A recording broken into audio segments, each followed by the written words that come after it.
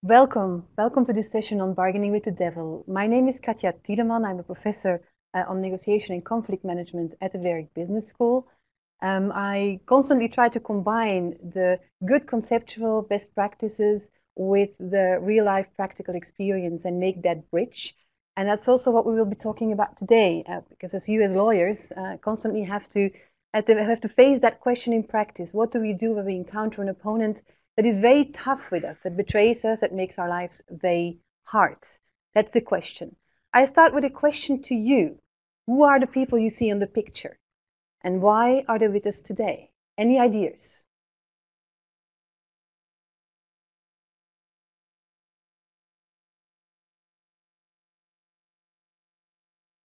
Churchill and Mandela. I see the right answer coming already from the first participant, Rainer Kasper. Churchill and Mandela, indeed. Why should they be with us today? What is the link with the topic of today? Good negotiators, definitely. Also very different negotiators. And we'll come back to that question. We'll come back to the question on why Churchill and Mandela are with us today.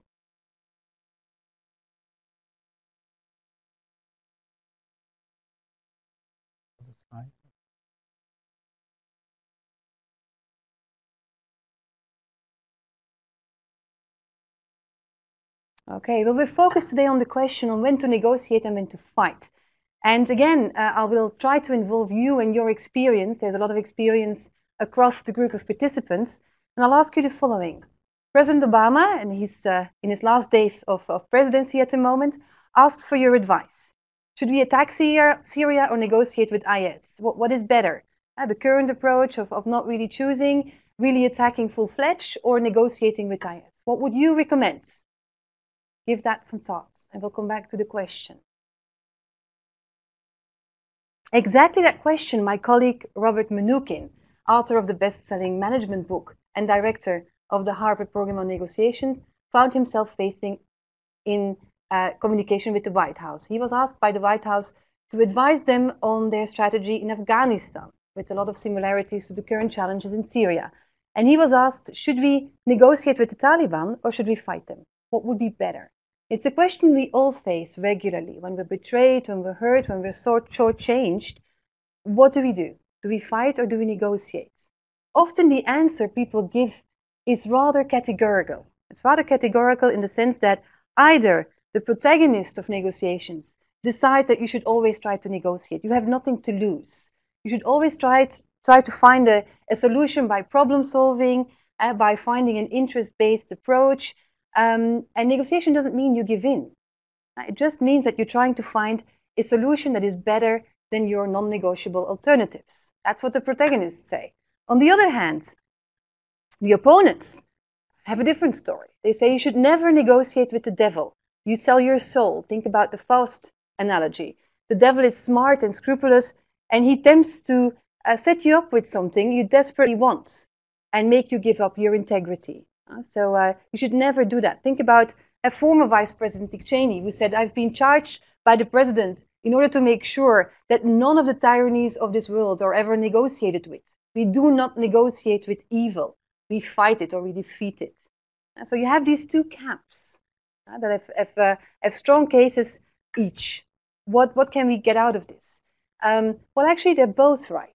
They're both right depending very much on the example you choose. Who are your biggest heroes of the 21st century? Or the 20th century, let me start there. Who are your biggest heroes of the 20th century? If you think about examples, role models in terms of negotiation, who are your biggest examples?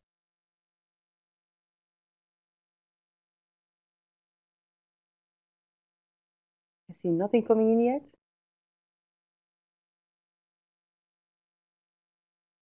Gandhi, you see Gandhi appearing.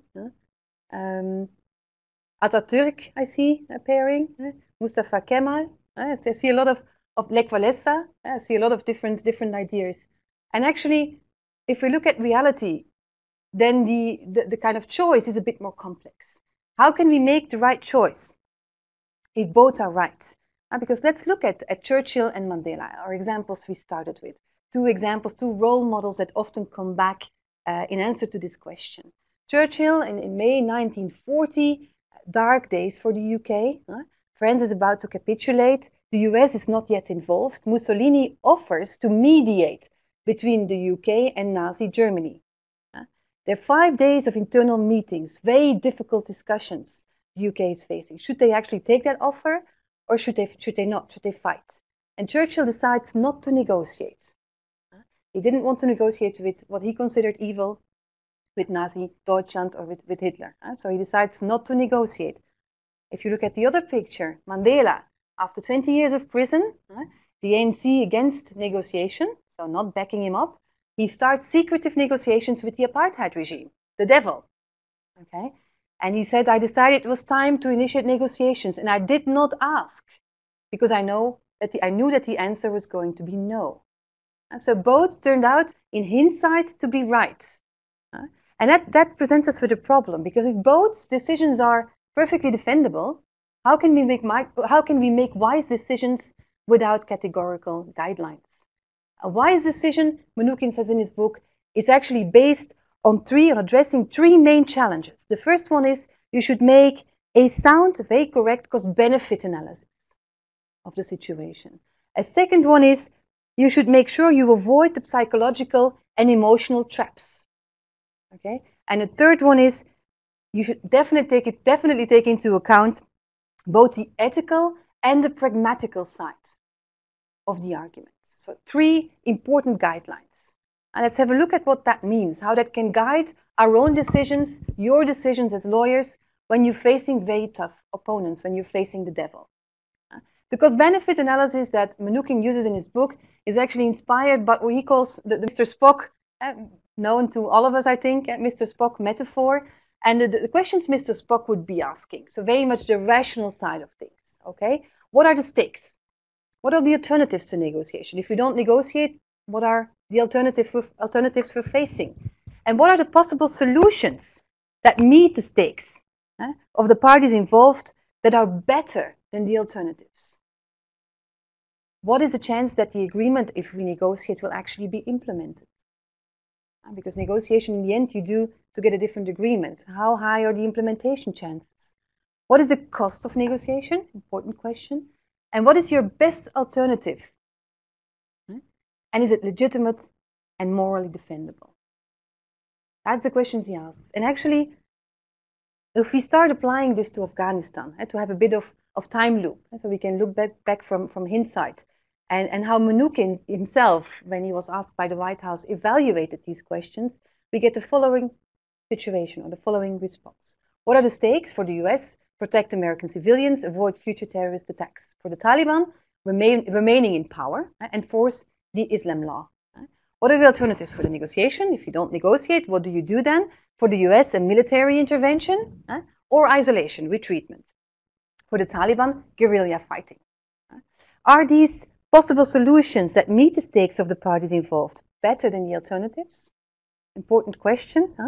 The Clinton administration attempted to negotiate a shutdown of the training camps and extradition of bin Laden, and the Taliban wasn't able or willing to live up to this deal. So a negative there as well. If you look at the next series of questions, what is the chance that the agreement will be implemented? Well, in Mnookin's view, rather low. So another negative. And what is the cost of negotiation?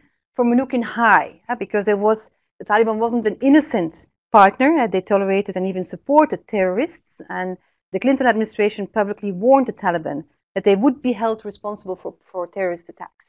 So the question is now, what happens to US credibility if we start negotiating nevertheless?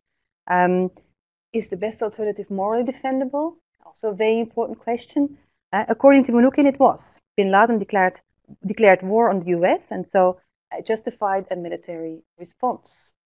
Okay, so Mnookin's advice to the White House was clear. Based on that cost-benefit analysis on these Spock-inspired questions, his advice was we should not negotiate with the Taliban.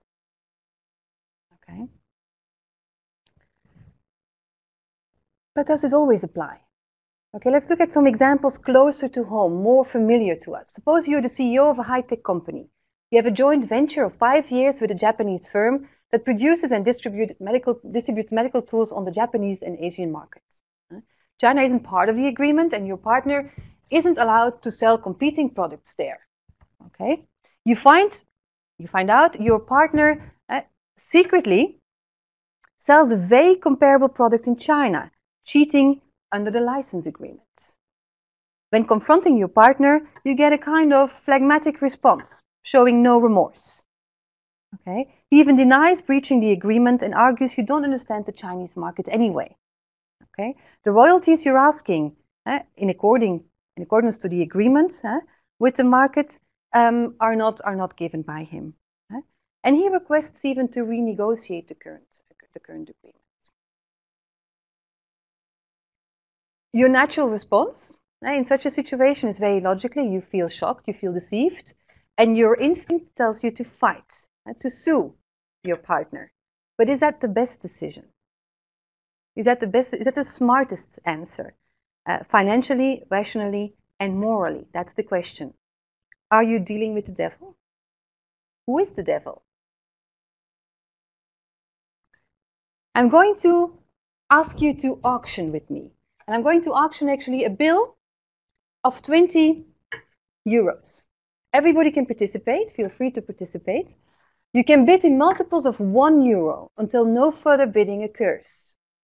The highest bidder will pay the amount she or he bids and win my 20 euros. The second highest bidder must also pay the amount she or he bids, although she will obviously not win the 20 euros.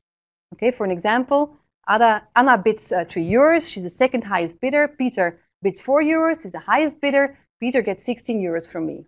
Okay, 20 minus 4. Anna pays me the 3 euros. So you can start now. Let's start bidding. Who wants the 20 euros? Sergio, 1 euro. Christina is typing 2 euros, if I read this well. Yes, 2 euros. Frederike, 3 euros. There's a jump. Felipe, 10 euros.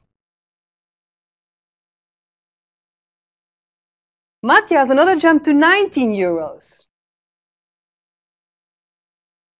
Felipe goes in multiples of 1, I said. Felipe goes to 19.99. So I'll take it as a 20. Anybody else bidding?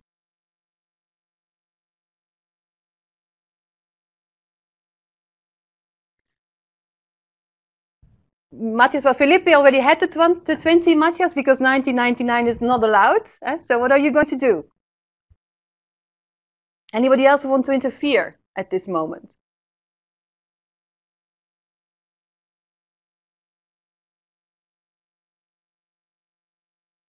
So at this moment, Felipe has the 20 euros and Matthias goes to 21. Okay. Felipe, do you still want to respond? Paul says, well, just don't bid. Okay. But I think at this moment, there's a bit of a dilemma. Sergio comments, nice business model. What happened here? Anybody still wanting to bid? 22. Alexandre goes to, I recommend Philip to go to 22 now. It's cheaper for him. Philip, are you still going to do that or not? Let's wait for 1 second.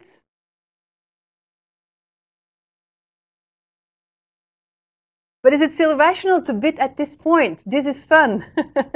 Huh? You should all apply for Christie's CEO. We get interesting comments here. At this moment, we face a situation where, at this moment, we're going to actually have, if I see this correctly, who gets the 20 euros? Can we check quickly who gets the 20 euros? Who made the highest bid?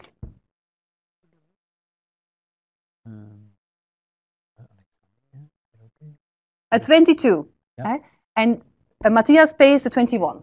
Okay, so Alexander, I get 2 euros from you if we make the netto exchange, and 1 from Matthias. Thank you very much for participating. What happens here? It's not quite rational. You're paying more for a bill than it's worth. So what happens? What happens here? What you see happening is that you get very much trapped into the game. You get trapped into the game, and you get kind of an escalation. You get an escalation whereby we quickly move beyond what is a rational response. If we look at reality and we see where we see parallels between what we just saw happening here and what you see in negotiation happening, then quickly or very often the triggers to get these kinds of escalations are very simple. It is ego, it is emotion, it is quick response, and it actually carries us far beyond rational responses.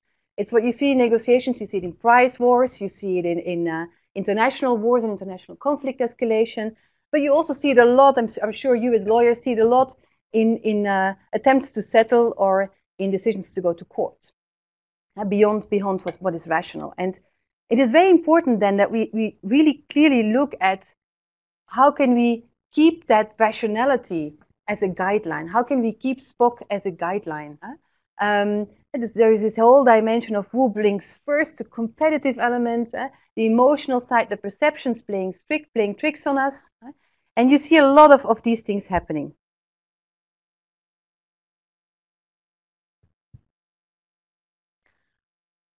If we then look at who is the devil in that situation, we get a very interesting response. We have a dual decision-making system. If we try to make these quick decisions that you just saw happening in the game we played in the bidding war, we have our analytical side, the analytical reasoning, the conscious, systemic, logical, rational side, and we have the more intuitive side, intuitive reasoning, automatic, very quick, very self-granted, very instinctive, very trigger-based. And it's very much geared on survival. Our intuition system is very much geared on survival.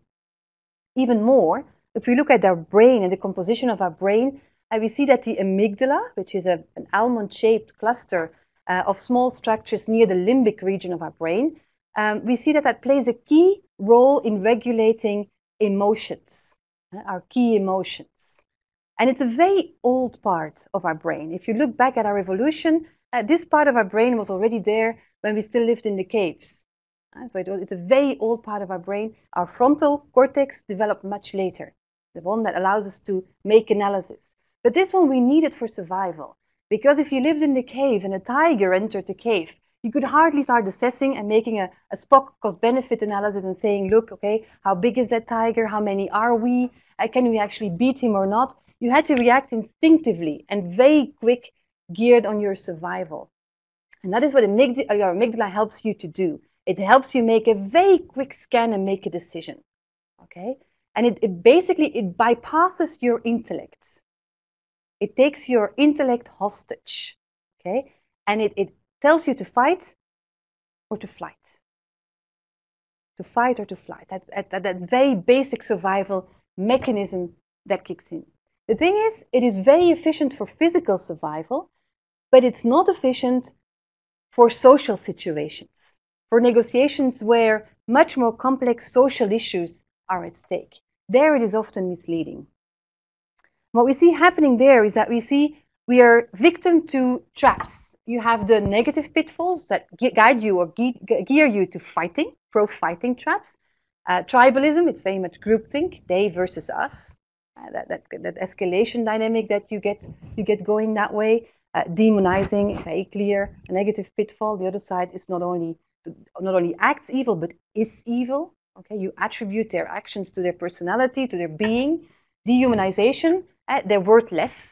They're no longer human. Racism is an example of that.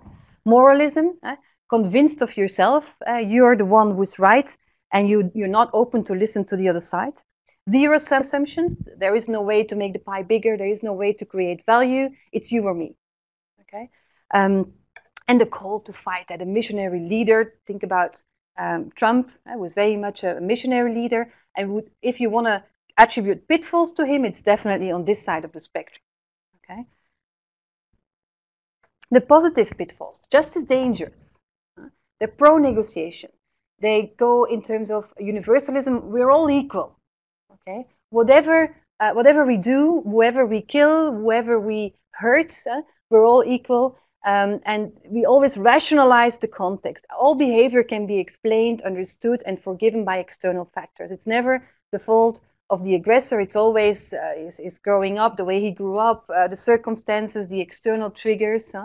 Rehabilitation, everybody can change and deserves a second chance.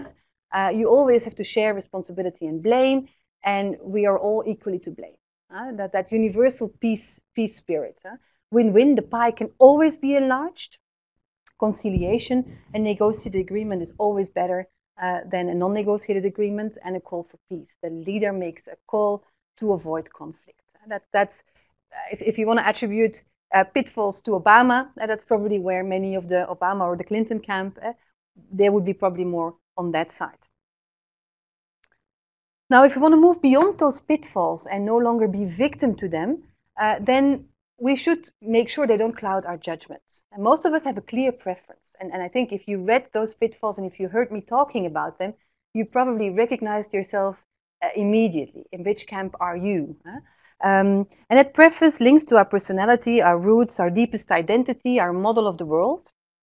A warrior in an unjust world in which people explore each other, with which when given the chance, and exploit each other when given the chance, is the one model. And there is good in every human being. We have to look for it, is the other model. And that's the two models we're talking about. We have to go beyond these pitfalls to come to a solid judgment and a healthy analysis. If I ask you where you belong, where would you place yourself? In the warrior's camp? Easy subject to the pitfalls of not negotiating and fighting, or on the appeasement side? Let's say the peacemaker. Where do you place yourself? Percentages are scrolling here. 5 seconds, 4 seconds, 3 seconds, 2 seconds, 1 second, and we get a division of about 20% if we round it off, in favor of warrior choices, and the other 80+% in favor of the peacemaker. It's no coincidence, because you're sitting here, you're sitting in a seminar on negotiation. So we get a bit of a bias. If we do this across the whole population, we get much closer responses to 50-50. People looking in the mirror recognize themselves. And somebody says here very, very interestingly, whoa, and that despite the fact that we're lawyers. So there is hope, okay? Let's go back to the joint venture. We talked about that joint venture, remember? If we make the analysis on the joint venture, you're betrayed by your Japanese partner. And if we look at the analysis, the SPOC analysis, that helps us to move beyond the pitfalls. Which results do we get? Stakes and possible outcomes. There is common ground. There is room for common ground if we look hard enough. The alternative, a lawsuit. Very difficult in China, as some of you may know, as an external side. High risk in Japan. Unlikely in California, since the company has no operations there. And so your alternatives are weak. That makes you already much more prone to negotiation. But how do you negotiate then? How do you make sure, if you have to negotiate, that you do it in the right way? A paradigm I developed to guide us there is the paradigm of negotiation intelligence. It builds very much on the story of emotional intelligence and IQ, the two building blocks most of you are very familiar with. And NQ actually helps us to negotiate in a world of high interdependencies. How can we make sure we strike the right balance there? And there are 4 keys that you should definitely keep in mind. The first key is the key that helps you to read the room. Okay, not only what's on the table, but also what's not on the table. So how can you understand the other side? It's really the paradigm shift, if you want to, from knowing to understanding. Big difference. Okay. The second key helps you to unlock value. So it's very much about creating value, rather than just going for the quickest response, the most obvious response. How can you enlarge the pie before dividing it?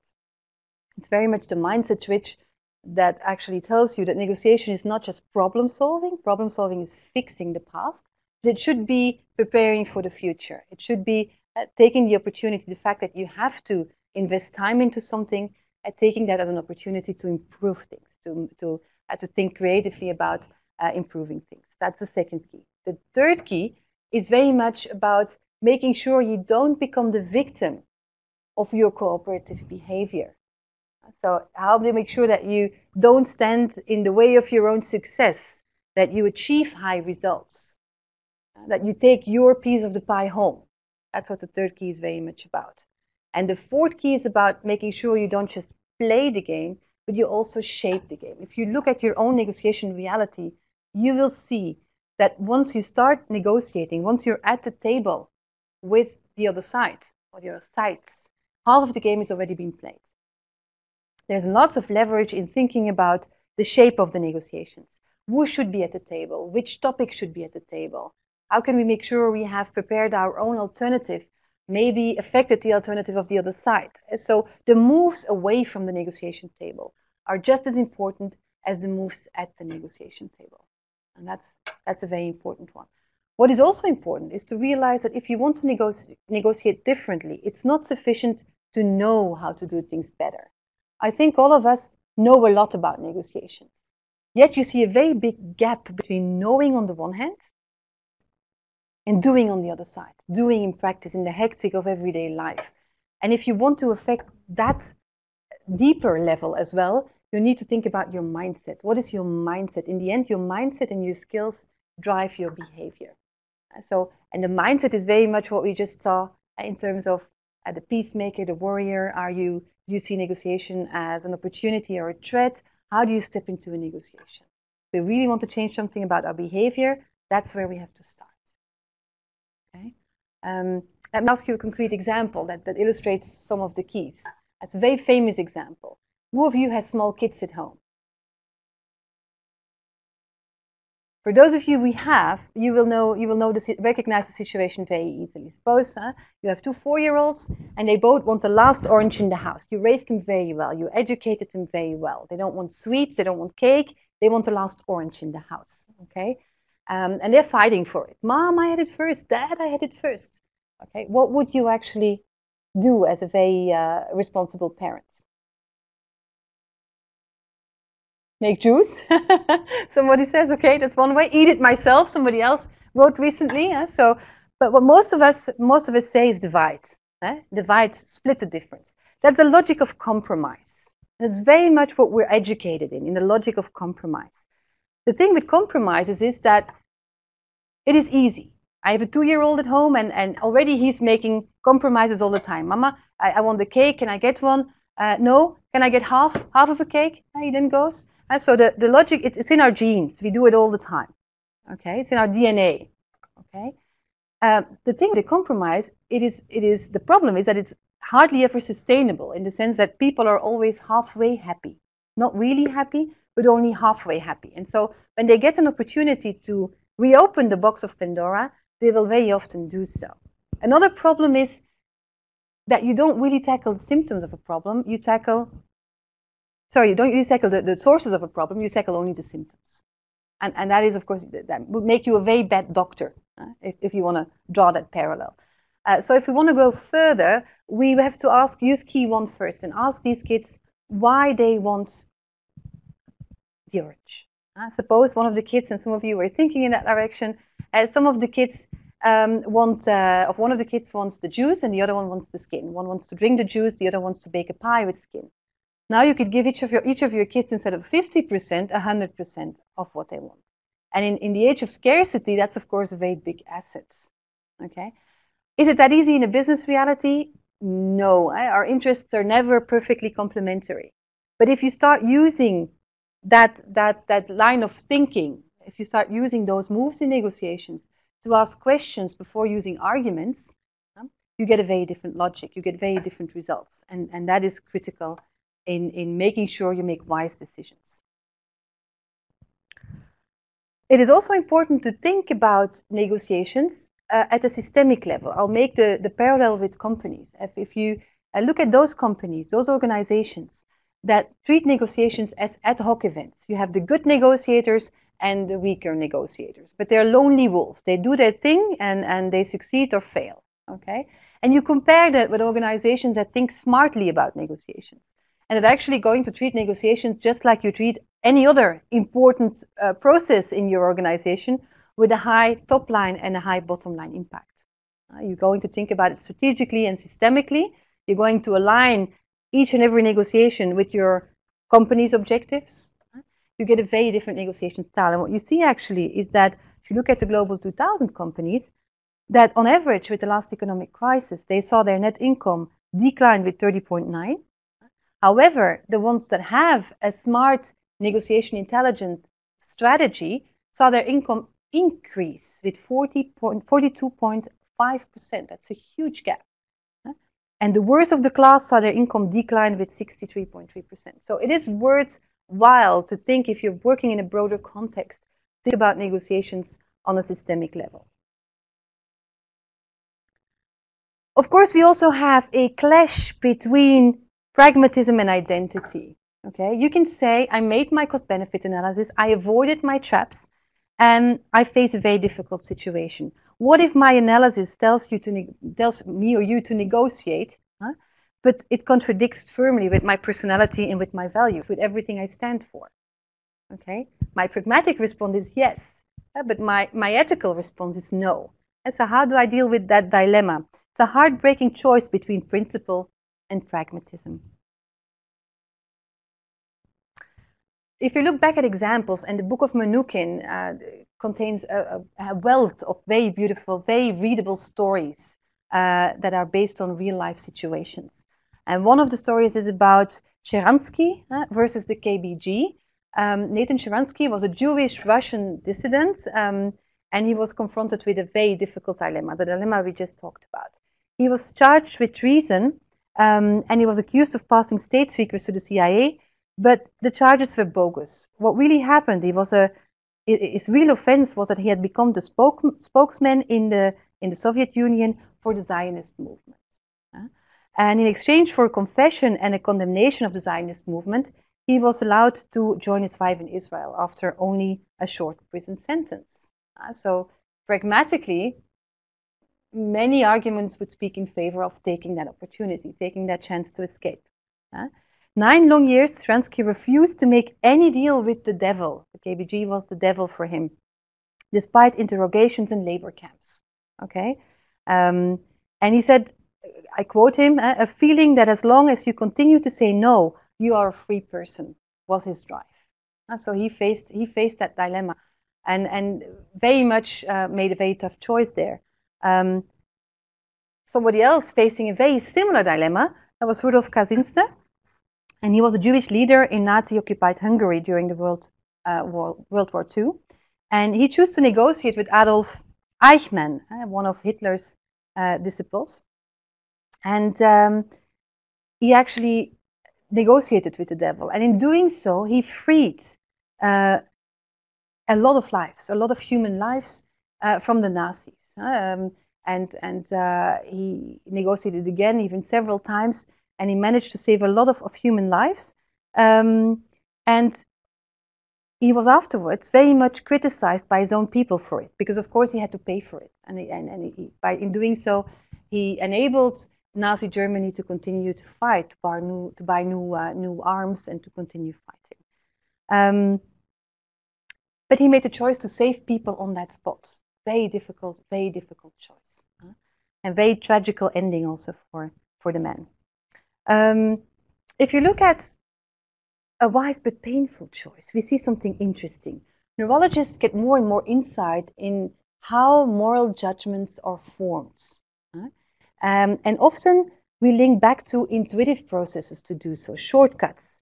We have an instant judgment when we see something happening, a very quick judgment when we see something happening. These shortcuts are the biggest enemy of negotiation and conflict. Why? Because they kill creativity and divergent thinking out of the box, looking at the full picture, and they lead to assumptions and self-fulfilling prophecy. These moral shortcuts, these judgment shortcuts, are what keeps you from using negotiation intelligence. Okay, so should we then kind of block our intuition? If we had a button that we could just turn off, which would then turn our intuition off, would that be better? Your intuition is a very important source of information, but it should be tested. It's a source of information that should be tested. It should be tested to make sure that you have done your Spock analysis. It should be tested to make sure that you have avoided your pitfalls, be it towards the positive side, negotiate always, or be it towards the negative side, negotiate never and fight. So as soon as you feel offended. So it should be really tested towards those two. And that is, I think, a critical difference maker, between healthy negotiations, good negotiations, sound negotiations, and those negotiations where, in hindsight, you feel you've made the wrong choice. Okay. If a contrast remains after you've done the analysis, you need to make a very tough call.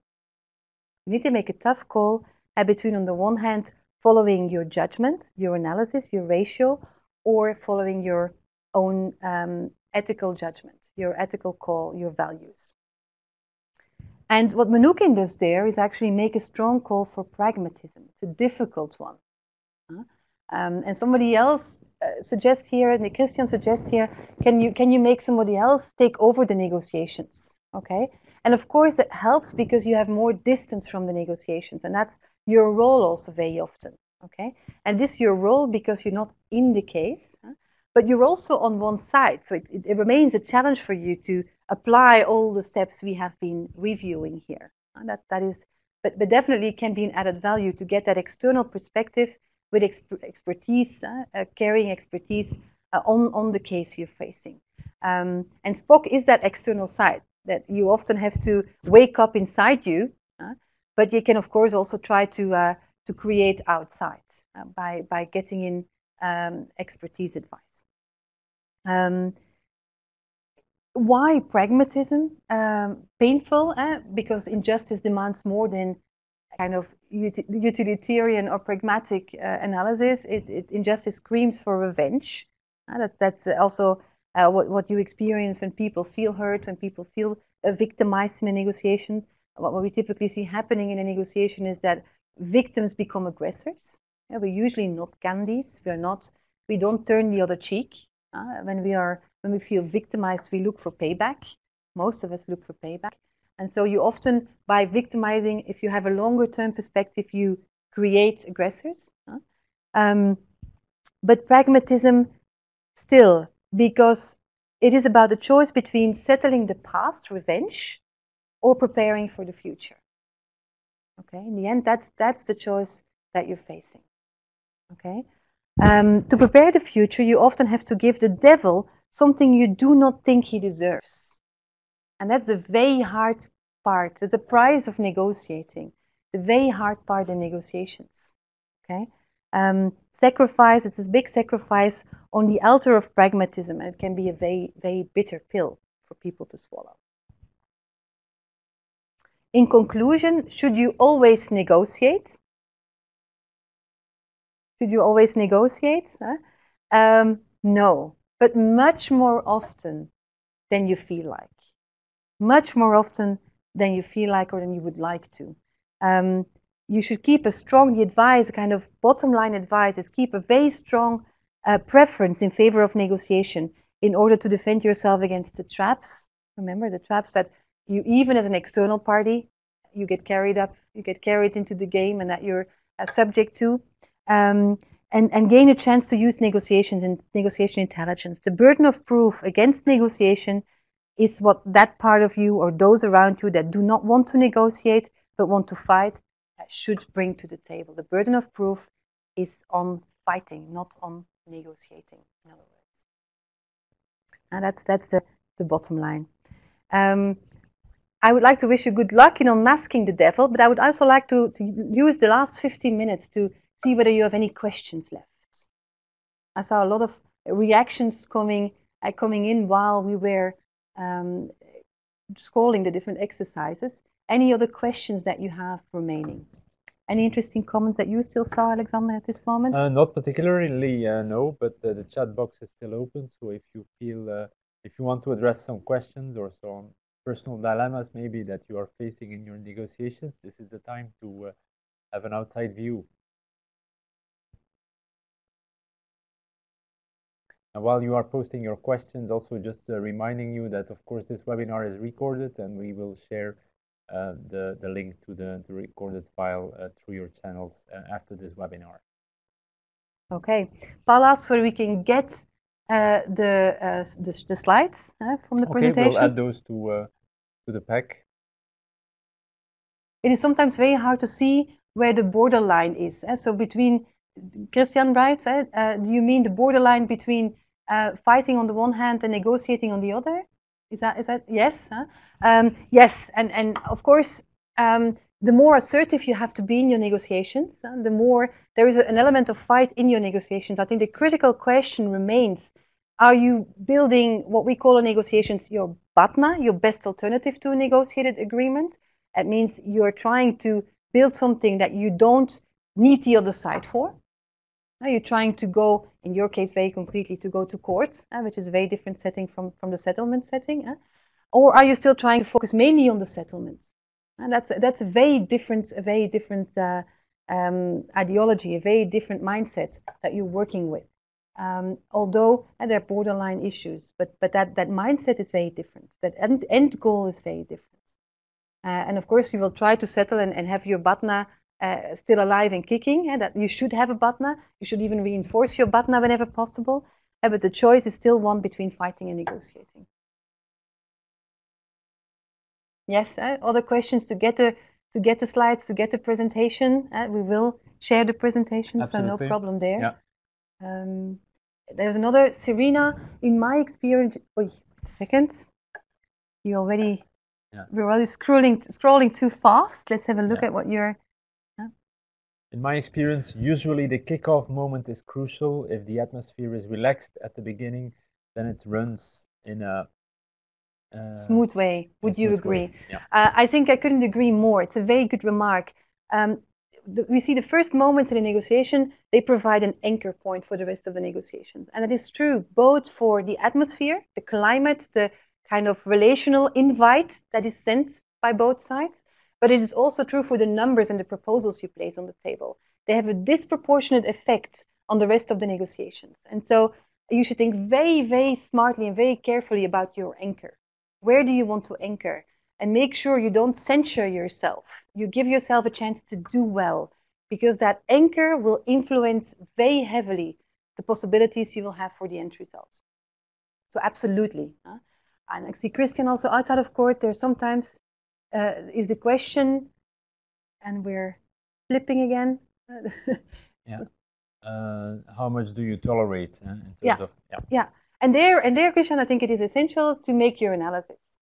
Okay, don't be carried away by emotions. Don't be carried away by egos, by competition, by all the triggers we saw, the shortcuts we described. It is essential to make that spoke analysis and base your choice on that. And so how much you should tolerate really depends on your analysis of your alternatives, but also the importance and the possibilities to settle for something that is more interesting than your alternatives. That remains a critical decider for what you should do. If you start with a hit, does this help to get a better result in negotiations? Agatha writes, with a hit, what do you mean with a hit? Do you mean a tough or a rough movement? Yeah, you might get the risk. Well, you have two dimensions in a negotiation. You have a relationship dimension and you have an objectives dimension. And if you're going in very rough, very dominant, very aggressive, the risk is that you're immediately attacking the relationship dimension. And if you need that other side to be able to settle, and usually you do, that's of course a high price. So I would advise try to be tough on the issue, hard on the issue, but soft on the people. Assertive on the anchor you're throwing, but very soft and inviting and kind in the style you're using. That would be my guideline. When being nice does not work, how to avoid blocking the negotiations? Well, I think being nice usually doesn't work, or very often doesn't work. And really, I would again make that distinction. Separate the people from the problem. Soft on the people, hard on the problem, assertive on the problem. So you can set the tone by making a concession. That is okay. But if there is no counter concession, if there is no response by the other side, then you do not keep making concessions. Then you stand your ground and you argue your case. I think that is very important in terms of a message you're sending. I'm very interested in the answer to Agatha's question. I know a lot of people that would state you have to start negotiations from a high point. Absolutely. So your anchor should be on top of what we call the ZOPA, the zone of possible agreement, so the zone in which a negotiation takes place. And of course, their information is critical. The more you can find out about that zone, the better information is power, the better you can anchor. You can throw the anchor, and you should always throw it just above the highest point of the negotiations, for the simple reason that that gives you a chance to reach your best possible result. Because you should always leave some room for maneuver.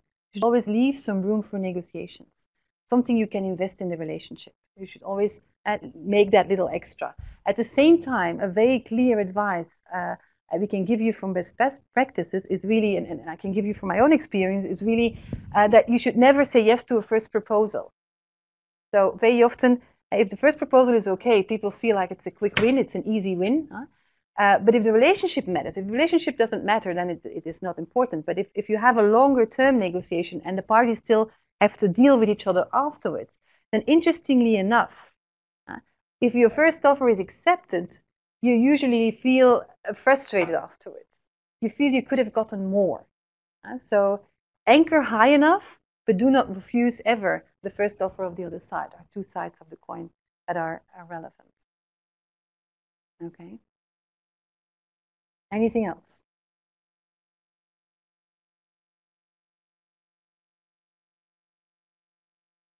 You can almost see your negotiation framework as your aspiration, what would you like to get, your bottom line, until where do you want to go, and your BATNA, what am I going to do outside of the negotiation if there is no cooperative response. And then within that ZOPA, that zone of possible agreement, what are some concessions I'm going to make? And in order to make them smartly, what is the logic of my concessions? If you make concessions without explanations, they will backfire because people feel, why didn't you make them straight away? Why did you ask more to start with? So you need a logic. Under these conditions, if cashment is if this sum is paid cash, if we can include a clause on an exemption, whatever helps you. But there should be a logic to your concession. And within that framework, you try to first understand the other side, read the other side, make sure you don't settle for compromise only, but you try to create value. Think about the example of the orange, and then aim high enough so that you give yourself a chance to do well. And while you're doing that, you also zoom out and you try to look at the bigger picture. What are things I can do away from the negotiation table that make my situation at the table better?